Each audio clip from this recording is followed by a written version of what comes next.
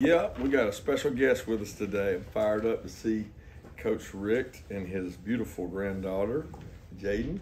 They're going to come up and share some messages with us. How you doing, Coach? All right, come on. Hey, Jaden. That's right. Thank you, Coach. Appreciate it. Keep me from tipping over. Coach, thank you for allowing us to have just a minute to talk, and congratulations to your successful so far this season and all that good stuff. So, and also, Coach, thank you for allowing your players to get involved in this event, because without them, it would not be as successful as it has been. But thank you. I just want to introduce first my granddaughter, as Coach said, my beautiful granddaughter Jaden, and you'll hear more about her in just a second. She couldn't help but be beautiful with her mother Anna, and Anna's mother Valerie, and my wife Catherine. She got the beauty gene. But anyway, I wanted to announce the second annual Chick-fil-A Dawg Bowl 2024, and we have the moniker of taking a bite out of Parkinson's and Crohn's. We are fighting those two diseases, and of course I've got Parkinson's, and Jaden actually has Crohn's disease. You'd never know.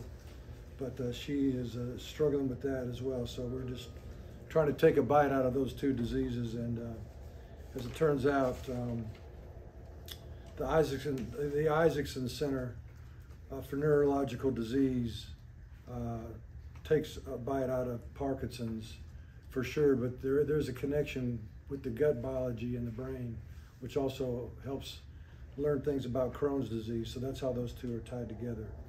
And we're so thankful for that. By the way, Elizabeth Isaacson is here. She's the granddaughter of Johnny Isaacson, who unfortunately has passed. And he had Parkinson's as well. But so anyway, we're having a bowling event, and it's going to be on October 23rd at the bowling alley there at Showtime Bowling Alley. And about 6 p.m., Dawg Nation is gonna start streaming it live. They have a YouTube page, and they have DawgsHQ.com if people want to see it. It's a private event, so you can't just come in, you get thrown out. But anyway, the plan is to have it to where the fan base can see it. And there also is going to be a giving link for the fan base. We've already raised over $600,000.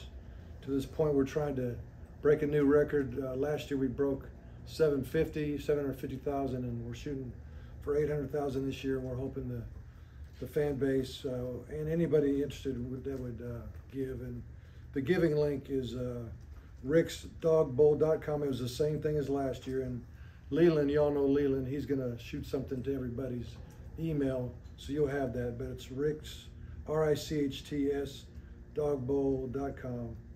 And that's to do with that. And then last but not least, I wanted the two Annas, Anna Richt, to bring, this is what we're all battling for, just so y'all know. This ball here, there's gonna be a male and female version of this ball. The winner of the high game won pin total.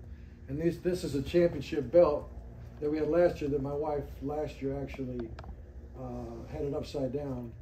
But it's a championship belt. All 5 team members will get it. And I remember last year we talked about how the NCAA would probably throw us in jail for letting a player win one of those. But now it's legal, right, with NIL. So the fact that it's legal now, we'll do that. But I appreciate y'all doing that.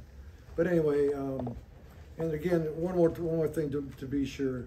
It's called the Chick-fil-A Dawg Bowl 2024. Chick-fil-A was very gracious to be the title sponsor again.